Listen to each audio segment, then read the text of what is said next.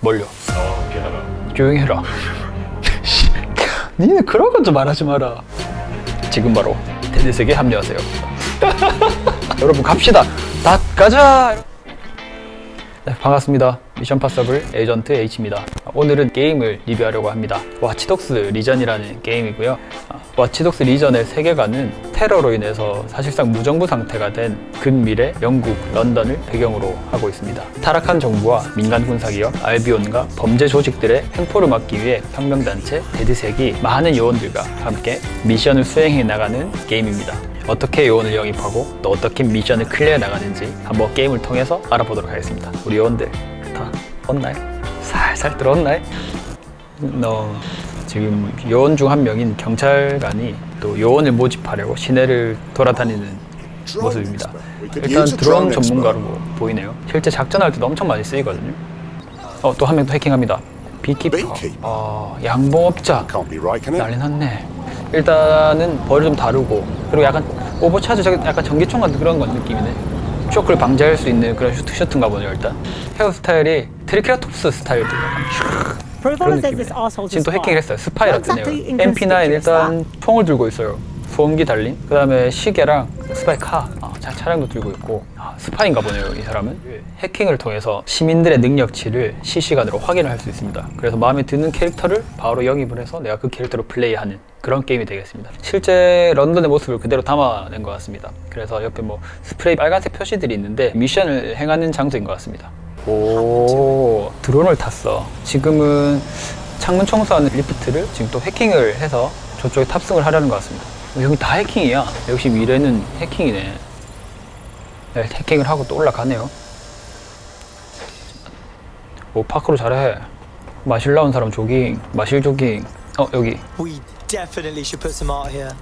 해킹 성공했어요.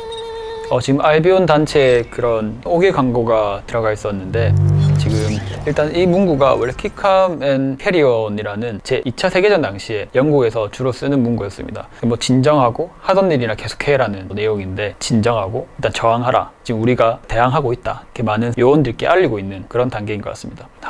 나도 가고 싶은데. 위장을 하고 잠입을 했죠. 지금 또 우리 요원이 레이저로 돼 있는 보안 벽을 해킹을 통해 가지고 무력화시키는 모습을 볼 수 있습니다. 약간 여기 살려면 컴퓨터 천재만 가야 될 것 같은데? 우리처럼 몸 쓰는 애들 가면 머리 많이 아프다.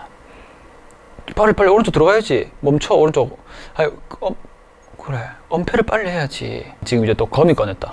거미. 위에도 지금 보안 또 레이저가 있네요. 침입을 또 막기 위해 가지고 철저합니다. 지금 거미에 저래 높게 뛰나 원래. 보시는 바와 같이 이 게임에는 다양한 아이템들이 등장하는 것 같아요. 여러분, 거미 굉장하네. 이제 거미가 또 레이저를 무력화 시켜주네요.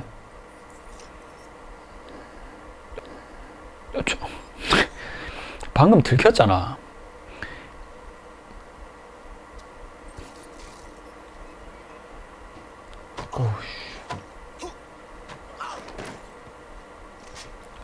저기 방금 숨긴 표시가 있나봐요. 원래 시체들이 있으면 들키니까 시체들을 숨기는 또 기능이 있나 봅니다. 와, 굉장하네 여기. 그럼 침투할 때 뭐 다 침투할 수 있겠는데. 지금 이제 사람들도 많이 보이고 탁 트인 공간에 있기 때문에 앞에 지금 침투를 할 때 우리 요원이 위치상 뭐 건물이 어떻게 있고, 그리고 계단이나 이런 것들이 어디 있는지 지금 모르잖아요. 일단 그거보다 빠르게 파악하는 것이 중요한데, 일단 우리 또 요원이 지켜보고 있는 것 같습니다. 해킹을 통해서 저 사람 누구인지, 저 사람 괜찮을 것 같아요. 일단 뭐 CCTV도 바로 해킹해야지. 그렇지. 그러니까 이제 CCTV를 보고 이제 상황이 어떤지, 외부 상황이 어떤지 한번 확인을 하고, 해킹을 한 상태에서 이제 확인을 하고 들어가고 있네요. 꽤 날랜데? 저 정도 있으면 머리 안으로. 오, 샷건 같은 느낌인데? 전기 샷건 같은 느낌이에요. 역시 미래는 다릅니다. 방금도 저건 그냥 민간인이라서 안 쏜 것 같고요. 적 표시가 안 떠가지고. 방금도 아까 그 숨긴 처리를 했죠. 네. 갑니다. 간지나네. 오, 지금 보시는 분은 알비온에서 관리를 맡아서 근무하시는 분 같은데, 저분이 일단 우리 요원이 된 거죠. 일단 무기는 방탄복이랑 권총, 그리고 3단봉. 3단봉을 들고 있습니다. 3단봉이 여러분 겁나 아파. 맞으면 다 부러져요. 이런데 강도가 엄청 뛰어나서 3단봉 한 이만큼 접히거든요. 근데 그걸 가지고 촤잉 이렇게 하면 촥 펼쳐져. 이렇게 촥 이렇게 그걸로 팍 때리면 너무 아파. 많이 아파요. 저거 맞으면. 맞아봤어요? 네. 근데 완전 추억이긴 한데 네, 맞아봤죠. 아니 군대에 있을 때 선배 진짜 아파. 역시 알변 직원이니까 의심받지 않고 저런 보안카드 돼야 되는 것도 보여주고 해야 되는 것도 바로 들어갈 수 있구만. 그래, 저렇게 딱 애들 영입을 잘해야 돼. 당당한 발걸음을 봐. 아까 그 일반인은 이렇게 얼마나 쫄아가지고 막 허리 계속 굽히고 들어가더라 얘가. 가지고 걸렸어요. 네. 줘봐. 한 손으로 저렇게 쏘잖아. 권총을 저기 한 20m 되는 것 같은데 한 손으로 저 정도 쏠 정도면은 얼마나 좋은가. 진짜 한 손을 잘 안 들어가. 한 20m 되면 진짜 딱 잡고 짜짜짜짜짜짜짜짜짜짜 오! 하면 엑스텐 딱 들어가 있고 다시 또 잡고 타타타타타타타타 딱 해야 딱 들어가는데 그 팡팡팡팡팡팡팡팡 다 맞춰.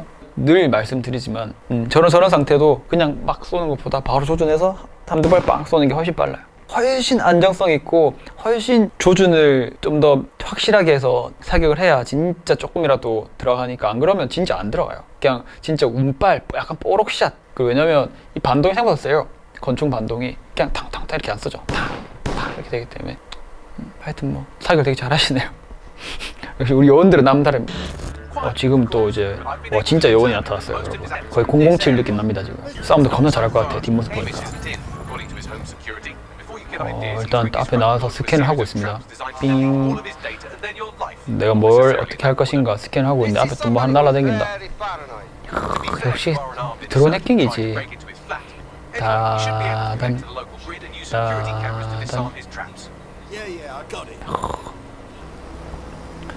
여러분 지금 보고 계신 분은 컴퓨터 열심히 하세요. 저렇게 안 뛰어내리고 좀 낮춰가지고 살포시 뛰어내렸으면 안 됐나? 착지 약간 앞꿈치 실패한 것 같은데.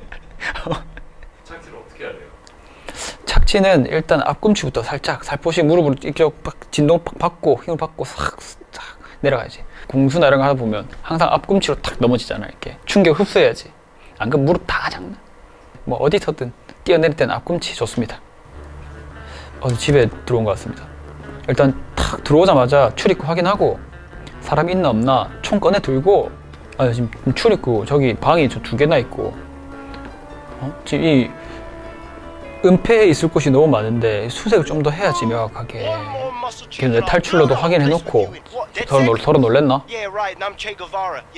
지금 일단 상황 봤을 때는 앞에 막 커피도 있고 막 테이블 위에 많은 걸 보니까 사람의 흔적이 금방 있었던 것 같습니다. 지금 경보가 울렸죠? 제 CCTV 걸어 나오네요. 그러면 당연히 문으로 애들이 들어오겠죠? 총 빼들어야지. 총 빼야지. 뒤쪽에 문 있대 아까. 뒤쪽.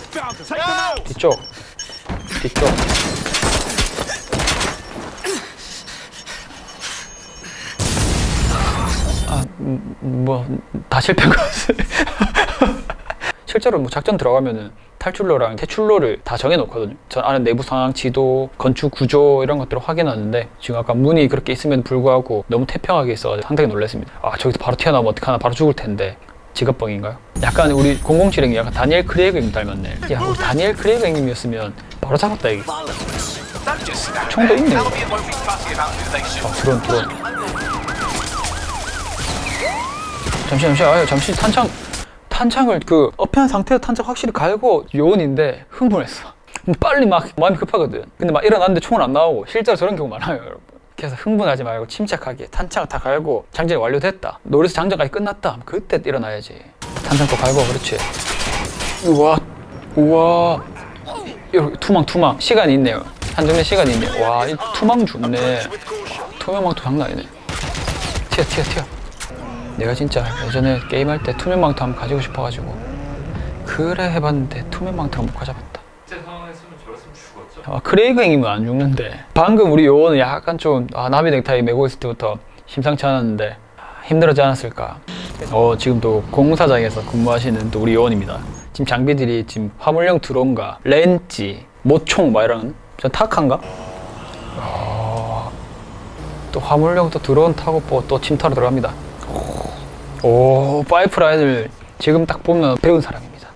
침투를 지금 화물용 드론으로 저 위에까지 갈 수 있지만 혹시나 지금 침투를 하는 과정이기 때문에 소리나 이런 것이 염려되어가지고 밑에 아주 딱 밑에 층까지 주차를 딱 하고 그 지역에서 파이프라인 바로 타고 막 올라와가지고 침투를 하는 장면입니다. 그러나 씩씩하게 뛰고 있네요. 상당히 씩씩합니다. 지금 렌치 실제로 보면 이제 저런 상황에서 뭔가 처리를 해야 될 때는 앞에 인원이 어떻게 걷는지 그리고 어느 방향으로 움직이는지 고개의 각도는 어떤지 그 반복 습관을 가지는지 빠르게 분석을 하는 게 좋아요. 그 사람에 맞춰서 최대한 안 들키게 조용조용하게 가서 쫙 처리를 해야겠죠. 그렇지만 우리 또 요원은 기가 막히게 보자마자 바로 파악을 하고 들어가서 바로 차단을 합니다. 장난 아니야. 배운 사람이에요. 와, 못이 나가는 총인데 그 화판 같은 거 빵빵 꽂고 할 때 쓰는 총인데 저걸로 또 처리를 하네요. 명중률이 장난입니다. 저 사람은 진짜 공사장에서 이제 근무하는 척하는 진짜 요원이야. 오, 우리 트리케라톱스 일단 머리부터 빨간색이야. 빨간색에 연막탄 그리고 와 가시방망이 일단 겁나 세 보입니다. 우리 방망이 형님 마스크까지 끼고 트리케라톱스 머리 스타일. 오, 여러분 보면 정말 연막탄을 핀 뽑고 팍 약간 이런 식으로 던지거든요. 연막탄을 딱 그 장치에 탁 터뜨리고 하는데 그냥 너무 시크하게 차 겁나 그냥 촤 약간 뭐 약간 지갑이나 폰 보여주듯이 약간 촤 이렇게 던졌는데 던지고 나서는 너무 재빠르게 가서 지금 아까 가시방망이로 적을 차단하고 있습니다. 야 방금 야 이거는 롯데 자이언츠의 박정태 선수님 이 폼 아닙니까? 사람을 저렇게 패로 지금 이 캐릭터는 배우 김성균님 약간 좀 젊은 시절 닮은 것 같거든요. 범죄와의 전쟁 하정우님 그 오른팔로 나오신 또 배우님이신데 안티 체이스 이제 드론 따돌리기 위한 방어망인 것 같고요. 클리어 더 웨이 도로를 일단 뭐 그 지역을 뭐 클리어하게 만드는 그런 뭔가 장치인 것 같습니다. 뭐 그 해킹하는 그런 것 같네요. 보니까 그 밑에는 약간 빠루 같은 그런 건데 일단 차량 탈취하기 위한 도구가 약간 차량 탈취범이네. 씩씩하게 붙는데 이게 잠시만 야 너무 일단 이때까지 타는 거 중에 겁나 빠르게 탑니다. 또 차량 운전도 할 수 있구나. 클리어 더 웨이 딱 저 아이템을 쓰면 차량들이 막 다 비켜줍니다. 열려라 참깨. 여기서도 마찬가지네. 아이템 많네? 김성균님 아이템 많아. 여기서 지금 이 포인트를 보니까 저기 나온 위에 31개의 포인트를 지나가면 미션 성공하는 것 같아. 이런 또 차량 미션도 있어. 그렇지. 호데스 인. 프락셀. 호데스 인으로. 제가 또 여러분 또 레이싱을 또 하고 왔지 않습니까? 배우고 왔지 않습니까? 엄청 다양하네 게임이. 우리 또 드라이버 요원이 또 미션 수행해서 또 저쪽에 이제 알비온에 나오는 총관 저쪽 부분에 데드 세계 혁명을 알리고 있습니다. 진짜 우리 요원들을 같이 들어온다 해가지고 요원들 접속하자 그러면은 일단 오늘 런던 A 구역 박살내러 간다. 여러분 갑시다. 다 가자 이래가지고 막 박살내고 아니가 왜 같이 하면 너무 재밌을 것 같은데 이거 CD 받은 거 있나 혹시? CD 사줘 하나.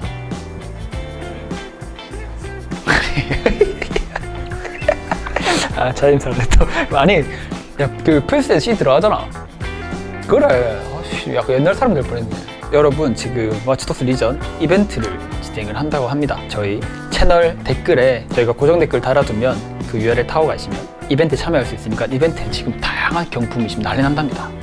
리미티드 에디션 와치독스 리전도 많이 사랑해 주시고 저희 미션 파서블 채널도 많은 사랑 부탁드리겠습니다. 이상 미션 파서블 에이전트 H였습니다. 감사합니다. 아유 박시자 와치독스 리전 지금 바로 구매하세요. 머리가 찔러. 머리가 찔러.